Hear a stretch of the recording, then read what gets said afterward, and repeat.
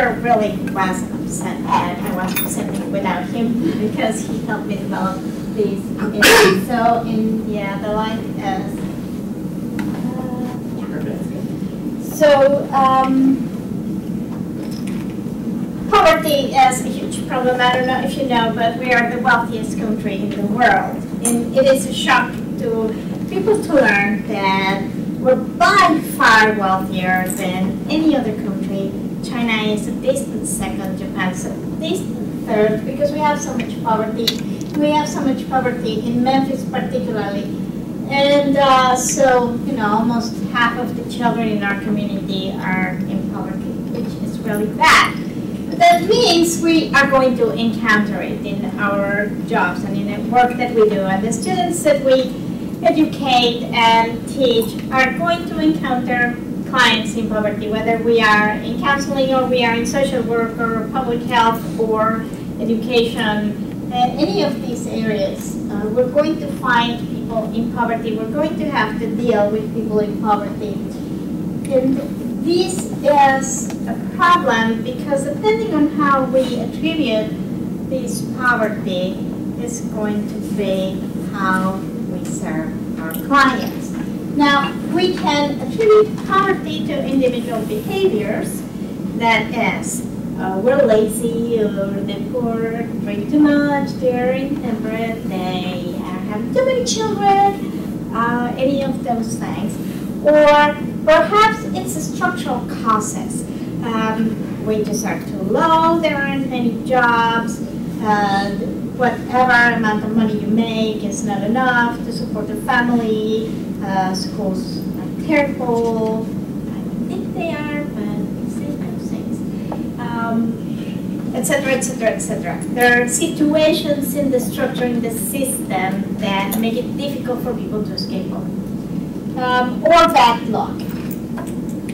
Here's the thing, bad luck will, if the conditions of society or the structures are such that being born a woman or African American will result in lower opportunities, it is really not bad luck. It is, again, structural. It's racism, it's sexism, it's other things in the structure. It's not luck.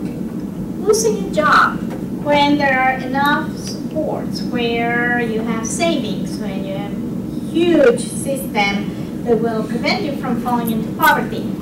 If you don't have any of that, that's a bad luck. So again, structural.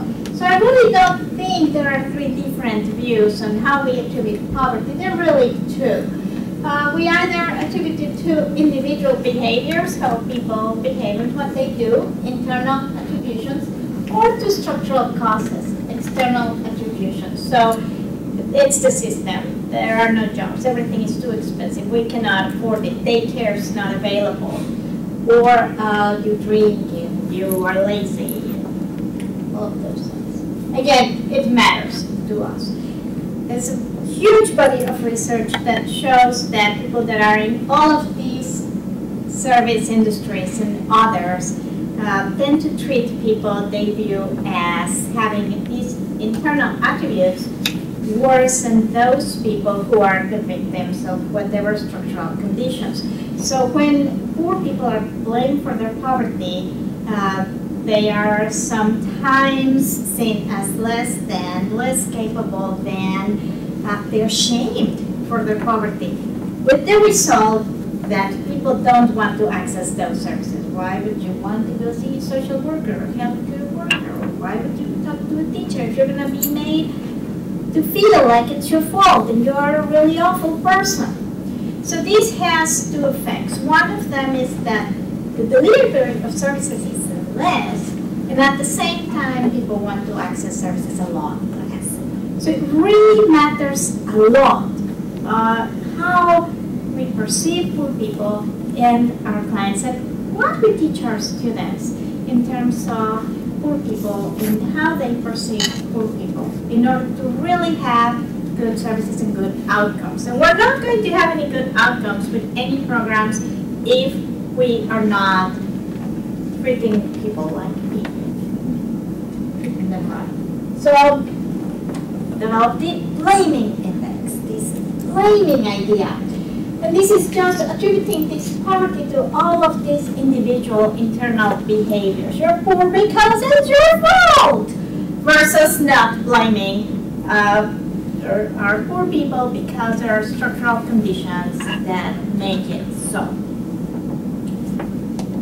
Low wages, discrimination, exploitation, what have you. So this is the blame index. The way we first developed this, we tested it with 5 different instructors throughout the country. We had 148 completed surveys, pre and post tests. We started with a 12-item Likert scale. And these are our demographics. So very, very typical of social work, very female. We were mostly urban. Most people were under 30. So this is our typical social work type group of people. It might also apply to nursing, maybe education. I don't know how likely it will be to apply to other fields, but very typical. So we started with this measure. Castillo and Becerra had a 12-item instrument. Then we did exploratory factor analysis, and we decided that the negative perceptions of social welfare policies was not appropriate. It really didn't load onto anything. It was terrible. But these two were very good. So we retained these 8 items to develop our index. So these are the questions for the structural attribution to poverty. And so here is the thing. Here are the questions for individual attributions to poverty. So this type of questions. Here's the thing. People can think both things a lot, or both things a little bit, or both things not very much at all. So you may think, well, yes, there are some structural forces happening here, and you may answer, you know, bye to this one. You may also think, well, there is also lack of motivation, and it's very high. So how do we make sense of people thinking that both structural and individual causes can be very high, or one's very high and the other's not, or maybe neither are very relevant, or maybe they're relevant a little bit? So this is what we did. Subtracted whatever score they got for structural causes from the individual causes to construct the blaming index and the blaming score.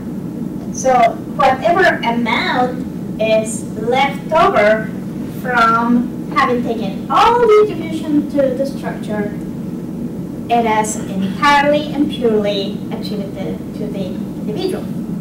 And so the blaming index goes from +4 to -4. And you can see here, if somebody says, oh yes, totally, they're lazy and they're horrible and they don't want to work and they're not motivated, and no, the environment has nothing to do with this, that would be a +4. If somebody says, well, yeah, both are really important, that would be a 0. And if somebody says, yeah, no, they're not lazy and it's nothing to do with the individual, it's all structural, it would be a -4. So +4 is the most blaming, -4 would be the least blaming.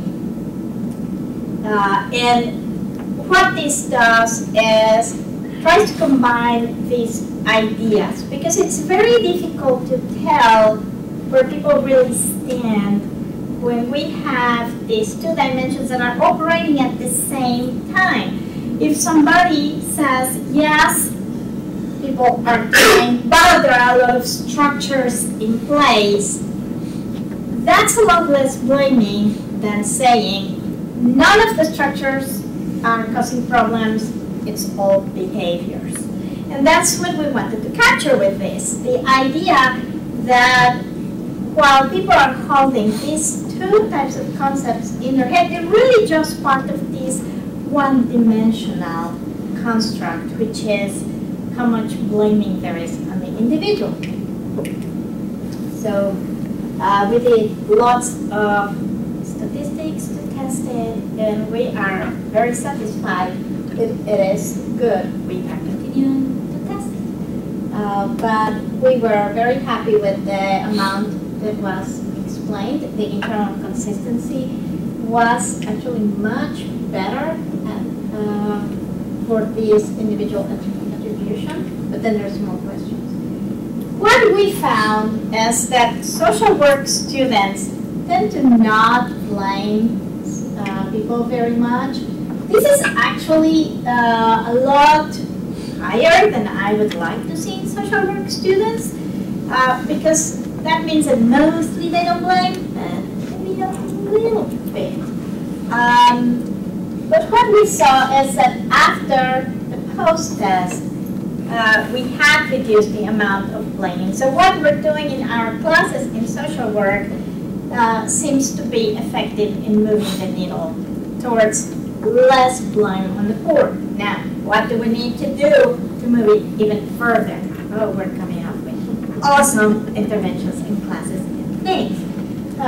But we are satisfied that this is a good tool for us to use, and that we are on the right track to where we want to be. There are limitations, like every research, and of course we only did it with social work students, so if anybody has nursing students or teaching students or any other students that this might be relevant for, come see me and I'll be happy to share this awesome instrument with you. And of course, you know, these are self-reported, and is there human error? Oh, absolutely, and we cannot have, of course, causal inferences, but that was my last slide. But it is very important to assess how much blaming there is, because ultimately we want to educate professionals that will serve everybody equally, respectfully, and to the best of their abilities. Thank you.